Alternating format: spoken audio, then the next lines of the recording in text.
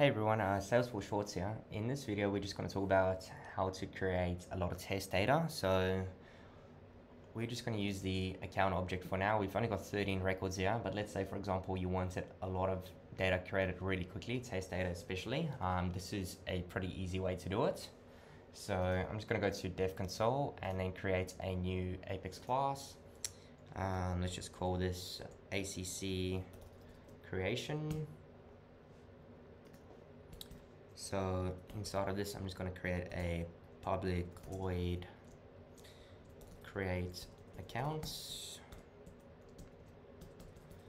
All right, cool. So inside of this, couple of basic things that we'll probably need from the very beginning is just a list of accounts. So this is basically going to be a list that we'll be using. So ACC list and equals new list account. All right, sweet. Next thing, let's just create a single account as well. So we'll just call this single ACC equals new account. All right, so we've got our single account and we've got our list of accounts. So next step is let's create a for loop for integer, and we'll just make this I equals 1. I is less than or equal to, let's go with 50, and then I plus plus. All right, sweet. So inside of this, we want to use our single account that we've got there, and then let's just check out how the account object works. So if I go to my account, just want to see what alright, so name is the required field here. So let me just close this and refresh.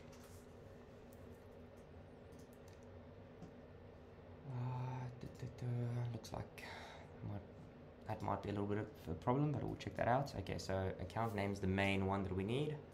So let's go back in here. Single account dot name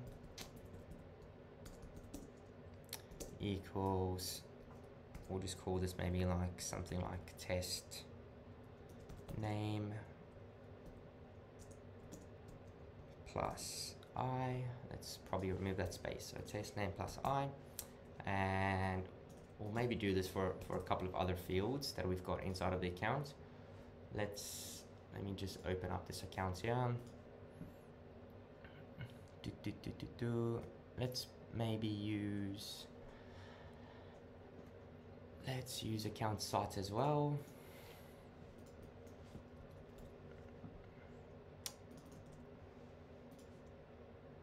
So we got account site,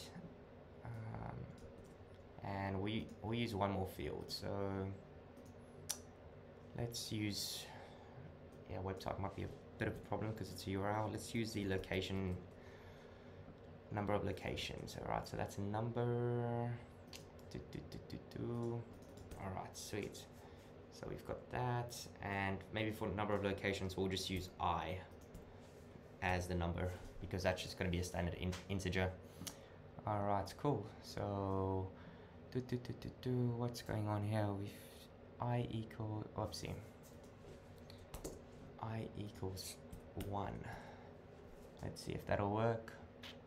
All right, sweet. So we've got our basic thing here. Now at the end, all we want to do is copy ACC list and basically add in our single account that we've got. So dot add single account. So we want to add this account to the list, and then at the end, just make sure you insert it, because if you don't do this, nothing's going to happen. All right, sweet. So maybe just put a little system.debug here and call this ACC list, just like how we have here. And then let's do that. And we could maybe just put one outside just before we insert it, ACC list.size, and call this one .size. All right. So you've got all the basic stuff here. I think that should work. Let's try it out. So let's just update this to that. Create accounts. All right, perfect. So let's execute this from the anonymous window and see if this works. Non-static method cannot be referenced. Public. Let's just make this a public static void for now. And execute. Okay, sorry. We actually have a little issue with the Apex trigger that we created earlier. So all I'm gonna do quick is just go into my trigger and just deactivate that trigger. So I'm just gonna go to Apex triggers here.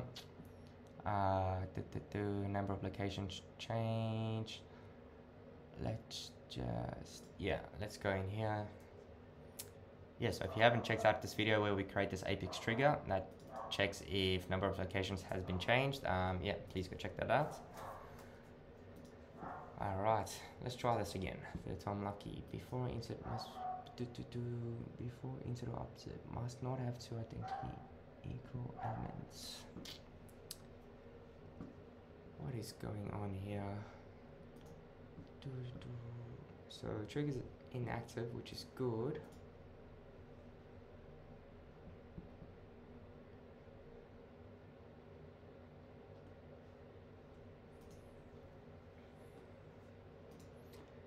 Yeah, that sucks.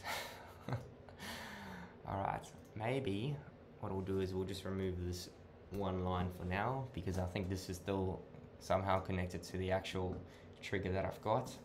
Let's try and execute this now. No, still have the same system list exception. Before insert or upset list must not have two identically equal elements.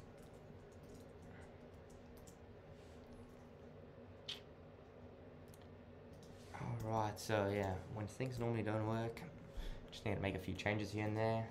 Try it again. Okay, so somehow that's solved the problem. So let's go back to, let me put my debug logs back and just see what's happening here. Alright, so ACC list.add single account. Let's try and execute this one more time. Okay, yeah. So the problem there was I had the account outside of the for loop. So yeah, just make sure you put this inside, otherwise you're going to get that problem. Yeah, so as you can see, let's go to our logs for the latest one we've got. Open up debug, and cool. Looks like it created all of these accounts. All right, so it's pretty cool. And at the bottom we've got ACC list size equals 50. So we should have 100 in there now. Probably a few duplicates as well. That's all right. So yeah, we had 13 before. Now we've got 113. So that's a really easy way to create test data for pretty much any objects you want. So you can just swap the objects around, and yeah, if you want to add more fields, probably try and put this one back here. You can also change this number. Like, we've only got 50 here for now, but if you wanted to do more than 50, feel free to try that. Let's put in 75 here. Or actually, let's make this one 87, and 87 will sort of push us up to 200. Alright, let's execute this one more time. And let's just check out debug logs, make sure that we got 87, perfect. So now if I go to my accounts, we should have 200 here. Alright, awesome, cool. If you found this video helpful, please subscribe and check out our other videos. Thanks.